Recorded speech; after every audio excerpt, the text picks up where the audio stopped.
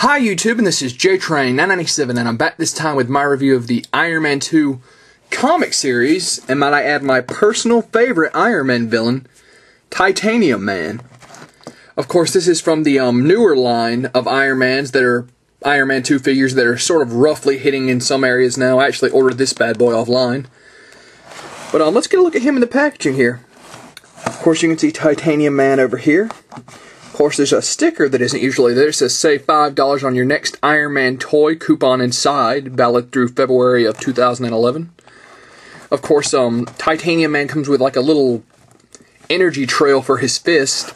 These little clip-ons are usually a hit and a miss for me. Sometimes I love them, sometimes I hate them.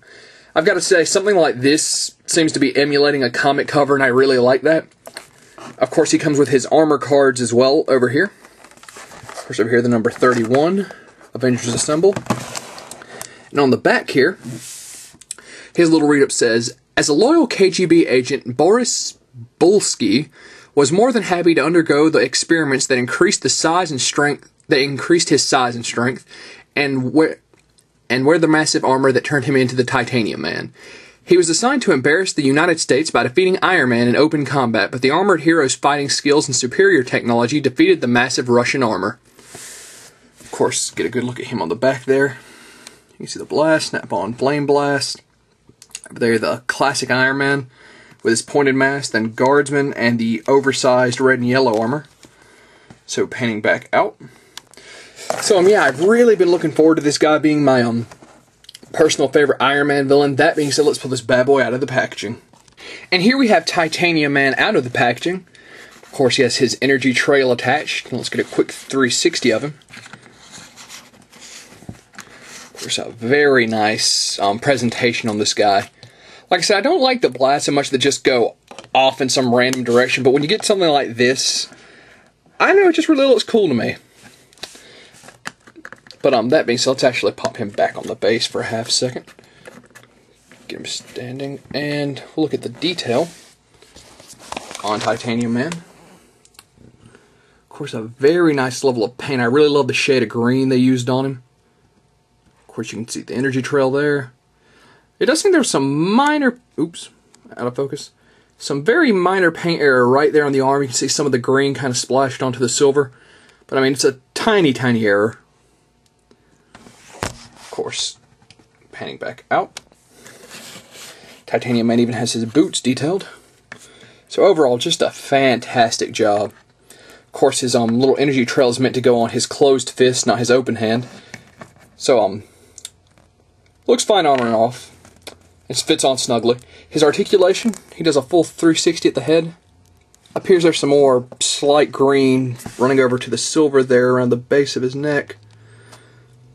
Like I said, all this is very minor, just I think it does bear mentioning. Of course, well, he looks like he'll do a full 360. His shoulder pads are going to be a bit of a hindrance.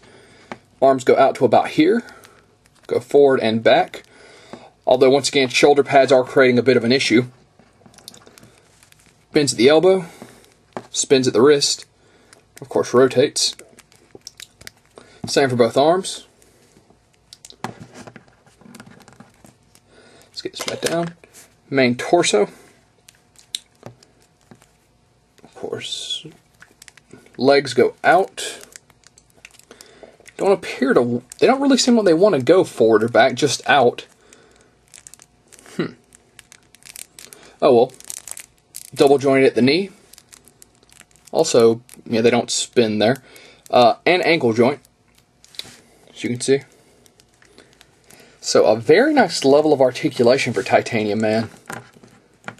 Oops. Let's get him posed here really quick. And we'll go on to his base. Of course, it's the standard base.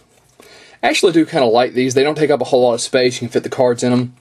The one gripe I have is that I wish they'd print the name across them. Of course, his armor cards, once again, these seem pretty pointless. Unlike some armor cards, his blast is actually kind of attached onto the arm of the card. It's attached on the picture of the. It's attached on the arm on the picture, which is strange to me. The other characters in the wave don't come with the blast pictured on their card. But But, oh well. So let's get that back on there. Let's get Titanium Man back on his base really quick. So, a great level of articulation, a little hindered in some places, but, you know, small gripes. And, of course, a very small level of paint error, which I am more than willing to accept. Let's get this back on here. So, yeah, this line is running you roughly about a little more than $6, I believe, at most stores. This line hasn't really started hitting in a whole lot of places, but it's going to be a fantastic line. I haven't got any of the rest, but Hulkbuster's in this web, of course. And the little $5 coupon offer. It comes with this little folded up wad of paper. And it's save $5 on your next purchase of $20 or more of the Iron Man figures. So maybe I'll just keep that in my wallet until I find the rest of the wave in stores. But one more thing I want to do really quick. Reach over and pull him off my shelf here. Let's get a comparison to him and Crimson Dynamo. Of course, in the comics, Crimson Dynamo was always teaming up with Titanium Man. And I definitely think they complement each other nicely. I mean, I'm really digging the Iron Man 2 line. Titanium Man is no exception. Definitely a great figure. And this is JTrain997 saying I'll see you soon, YouTube.